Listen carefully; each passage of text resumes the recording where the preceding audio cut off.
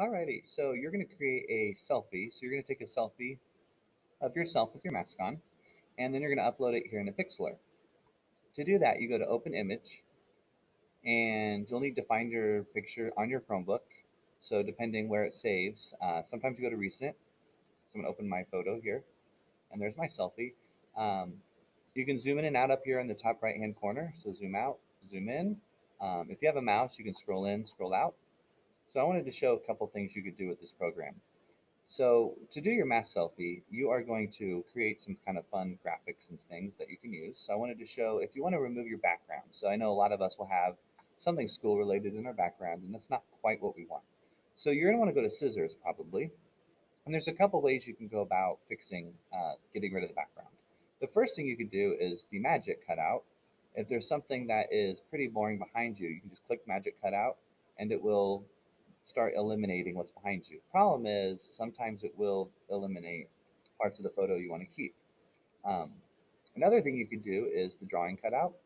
And if you use the size, some of you have touchscreen, or you should have a touchscreen Chromebook. You could just scroll in and use your finger and trace carefully around your face and body, and it gives just a little bit of a soft edge that gives you kind of a, and then you can move down. This gives you a soft edge as well as a buffer. So when you want to erase more, you can take your hardness up to full and change your size, and then you can start erasing more away from you. So that's one way to go about it.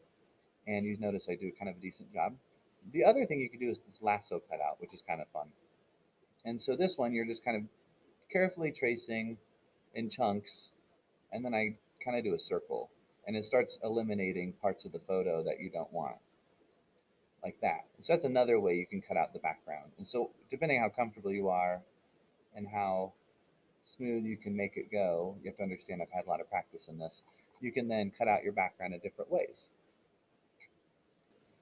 So notice I've got my background cut out now.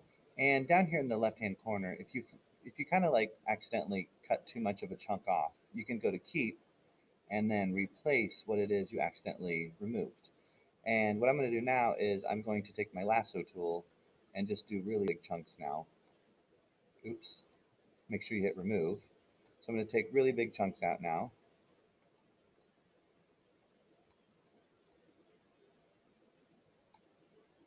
Or technically, I could probably just do my no softness size and then just erase my whole background. So the point being for this is you're going to be able to put yourself in behind or in front of a really cool background that is not the school to help add fun to your mask photo. Because this is going to be something fun that we're putting in the yearbook. We want it to look really funky. So, oops, see, like right there. Hit Control Z if you make a mistake.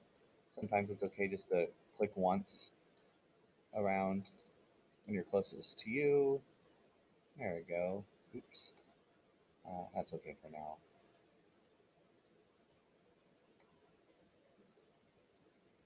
Clicking and erasing. There we go. All right, my background is gone. So there I am, just like that. So what you could also do is then crop your photo so you are just like this. And then you can save it and just make sure it's a PNG. And you can just name it cutout. That way you can upload it later. So now that you've got your cutout, what you could do is go home and open up a new, so you can create new, and then you can do something like Ultra HD or Square. Let's do Ultra Square, make it like an Instagram post, and just create. And now you've got a checkered background, which is a blank background. So the first thing you can do is you could add an image. Now we have stock images that we can pull from. And if you want to pull something like a texture or an actual background, like fish, because you love fish, and you think that's kind of fun, or if you want to do like water, you can find something that's really cool that you could use. Sometimes I like to type in texture and see what comes up. And sometimes the backgrounds I get are pretty, like kind of nondescript, but really cool. Like this one's awesome, abstract blood vein. So we'll use that one because it's real funky. So what we're going to do is we're going to add to current. We don't ever want to create new. And notice over here on the right, what we've got going on here is layers. And so what we want to do is make use of those layers. And anytime I create something, we're going to add a layer. So now I'm going to add me. So I go to browse, and then where my downloads are, I'm going to get my picture that I just cut out, and I'm going to add to current. And now I'm on top of the layer, and then I can make myself larger. And there I am. I'm in the cool, I've got a really cool background. But that's not all. Maybe you want to do some cool things with the photo. So now what we can do is you always want to use your arrow key and select the layer you want to work with. And say for some reason I want to kind of play around and make half my face disappear.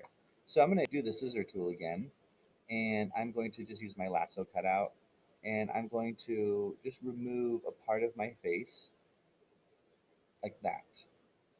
And it did not work because I didn't click the right thing. I removed the wrong thing. So make sure you're on the right layer, and I'm going to remove my face, part of it, kind of make it kind of fun and abstracty. There I am. And what I can do now is I can go into my paintbrush, which is drawing, and I can do shapes, or I can draw, and I can add a new layer, which will be empty. And I'm going to make sure that layer is underneath my face, but in front of the cool background. And I can change the color to something that's kind of funky, maybe like the red. And I can change the size of my brush, the softness. And for now, I'm going to move it to the top, and I'm going to color just a little bit around outside the circle.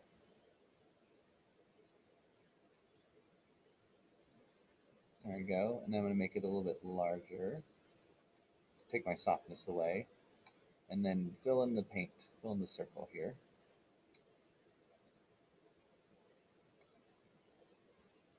And then I can take that and send it to the back. And that fills in that circle. What's fun about this though is you can also play around with these blend modes.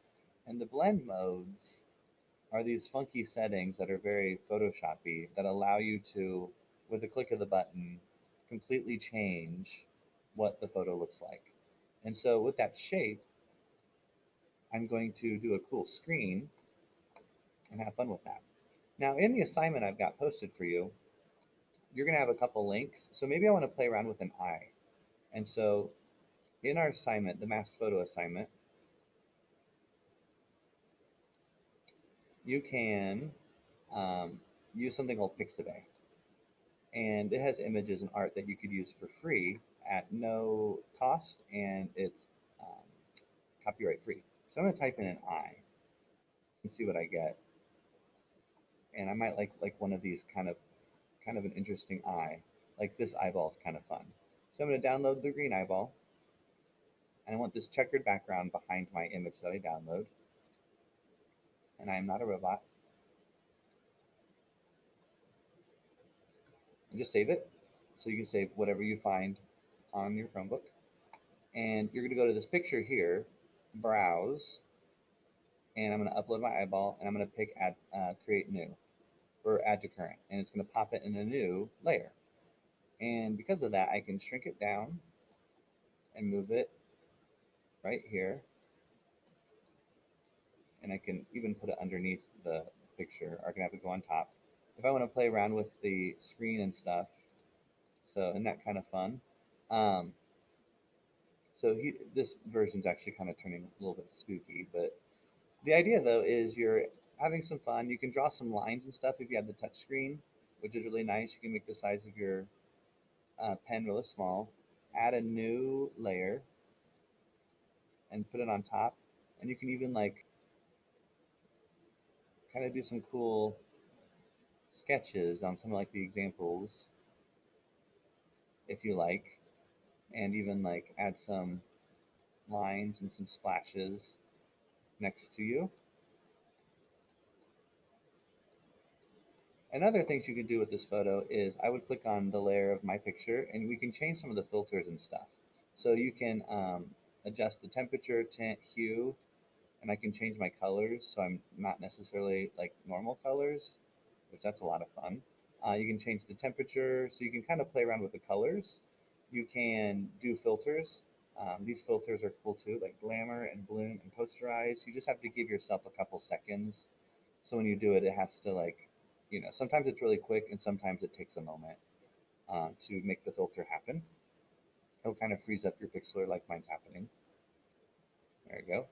And if you don't like any of that, you can cancel it um, or just go back to normal, which I should be able to cancel it, but my menu is hiding my cancel. So there you have it. So you can do different things here. You add images, add elements. You got some shapes and stickers that you can place in there. If it has a yellow box next to it, you can't use those because those cost. But um, they're for pro. They don't cost. They're just for people who have paid accounts. But some of these dust and grads are cool, meaning gradients, and you can like make that transparent, and you can even give that like a funky screen or darken or an overlay. So just play around, and what you're going to create is a fun mask photo that we'll turn in and put on our mask page.